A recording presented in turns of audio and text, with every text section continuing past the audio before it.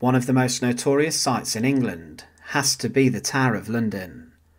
As a fortress, it was established following the Norman conquest of England during the reign of William the Conqueror almost 1,000 years ago. The oldest part of the tower, the White Tower that sits in the centre, is also believed to have been a place specifically synonymous with torture that occurred inside of the dungeons, with devices such as a rack and the scavenger's daughter being used upon high-profile prisoners such as Guy Fawkes. But there was an execution scaffold found inside of the tower, on the north side of the oldest part, and on this scaffold there would be 3 queens of England who lost their lives and heads. 2 of them were the wives of King Henry VIII, with the notorious Tudor king ordering their executions. But also the tragic 9-day queen, Lady Jane Grey, was executed during the reign of Bloody Mary I. But many people do not realise that the final execution of the tower took place a lot closer to now than you would imagine, as just over 80 years ago, during the Second World War, a German spy made his way into the tower's firing range, and he was then secured to a chair and was executed ruthlessly. But what had he done, and why did he become the Tower of London's last victim? Welcome to the Fortress. To support our channel, please make sure to subscribe. Josef Jakobs was born in Luxembourg in 1898, and it's believed that he had a rather ordinary upbringing and life. However, as the First World War broke out across Europe, Jakobs decided to join up with the German army, and he signed up to fight as an infantry soldier. He rose to the position of lieutenant inside of the 4th Foot Guards, and inside of the army he was very well respected. However, from 1934 to 1937, inside of Switzerland, Jakobs was arrested, and he had been caught selling counterfeit gold, and as the Second World War broke out, he was then drafted into the Wehrmacht to fight for Hitler and the Nazis' ambitions. He was considered an Oberleutnant. However, when the German army discovered about his previous imprisonment for his crimes in Switzerland, he had to resign his commission, and he was demoted to the position of a Feldwebel. But Jakobs was then moved to the Meteorological Service Department of the German army, and whilst here he became an agent working for the Abwehr, the German military intelligence service. They were involved during the Second World War in spying operations and also sabotage, and they deployed agents in many different countries, but Jakobs was trained as a spy who would work inside of enemy territory and lands. Jakobs trained in Hamburg in September 1940, and he was schooled in how to work in the field, and during his weekends he would travel back to Berlin. But it wasn't long before he was sent out on a mission, and his destination would be England. It's believed that he was not the most ardent of Nazis, and he considered at one point actually leaving Germany to go and live with one of his relatives in America. But he was said to have been a well-trained spy, and he was given everything he could to succeed. He was then flown in the belly of a German bomber aircraft from Schiphol Airport in Amsterdam, heading for England. On the 31st of January 1941, Jakobs embarked on his mission, but it did not go very well. He jumped out of the aircraft over England at 8:30 p.m. and then parachuted down to the ground. However, his landing was very rough. He landed inside of a potato field and in an area known as Dovehouse Farm. He had broken his ankle when he hit the ground, and he spent the next morning trying to figure out his next move. To attract attention, he shot his Mauser pistol in the air, and 2 farm workers who heard this on their way to work in the fields discovered the German spy. He was then seized by the Ramsey Home Guard, and they then told the police they had a spy in their custody. The police then found a number of different items, including a German wireless transmitter that Jakobs had buried in the soil, and when he was taken to the police station, his code disc was located.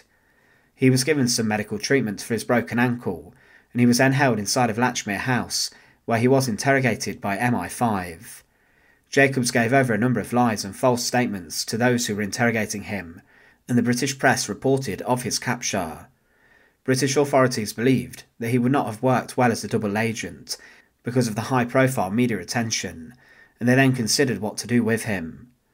According to the Treachery Act, which dealt with spies and traitors, the punishment for a captured enemy spy was that they should be tried by a civilian court and by judge and jury, and that if found guilty their punishment could be death by hanging. If they were said to have been a soldier, then they could be executed by firing squad. Jakobs was a German citizen, and he was a soldier, and was tried by court-martial, which occurred on the 4th and 5th of August 1941. His trial occurred inside of the Duke of York's headquarters in Chelsea, and in this it was legally established that he was an enemy alien and also an enemy soldier. Many of the spies captured were executed by hanging during World War II, but Jakobs was different. During his proceedings it took just 10 minutes to claim that he was an enemy spy, and then the death sentence was passed against him. He was then sent to Wandsworth Prison to await his execution, but Josef Jakobs then applied for clemency on behalf of King George VI, but this was rejected and denied, and the death sentence was then finally approved. But Josef Jakobs would not be executed inside of Wandsworth Prison where he was held. He was to be executed in the same place where many Tudor figures lost their heads, and where 3 Queens of England were executed. The Tower of London during the Second World War did have a military barracks and garrison inside of it. It was here where Anne Boleyn and Catherine Howard were executed by axe and sword, and also where some high-profile nobles, such as Robert Devereux, a favourite of Elizabeth I, were also executed. But the tower was a feared fortress due to its reputation for execution and torture. There was even a small oubliette-style dungeon called Little Ease, where Guy Fawkes was locked up inside of. On the 15th of August 1941, Josef Jakobs was transported from Wandsworth Prison under a full military escort to the Tower of London, a short distance away. He got to the tower and was approached by a doctor who promised to provide him with medication to calm and relax him. Jakobs took this tablet, and he was then taken to the miniature firing range found inside the inner and outer walls of the tower. Today this structure still roughly stands, and it looks like a shed, but it was inside here where a number of enemy German spies were executed during the First World War in exactly the same manner.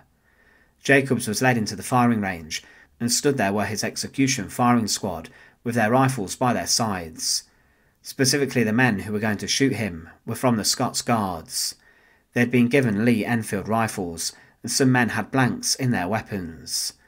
Josef Jakobs was then led into the firing range, and he was sat on a brown Windsor-style chair in the centre of the room, and he was then tied to this, and a blindfold was placed over his eyes. A soldier then pinned a circular target over his chest and heart, showing the soldiers where to aim. Josef Jakobs then uttered his final words, "Shoot straight, Tommies," asking his executioners to dispatch him quickly. The 8-men firing squad then stood with their rifles pointing at the German spy, and 3 of the weapons had been given a blank. 5 of these weapons had live rounds, rather than just the one, to make sure that the former spy died quickly.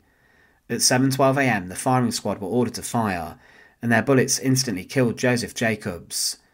A post-mortem investigation was ordered of his body, and it was shown that one of the bullets went straight through his heart, and the other 4 had struck the area around his chest.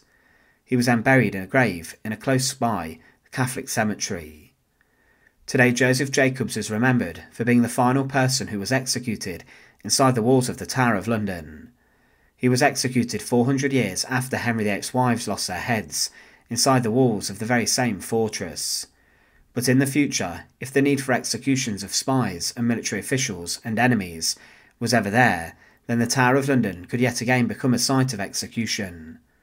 The execution of the German spy was carried out ruthlessly and efficiently, and to many people in Britain, his execution was one which was seen as necessary during the Second World War to prevent spies gaining the upper hand. Thanks for watching. To support our channel, please make sure to subscribe, and once again, thank you so much for watching.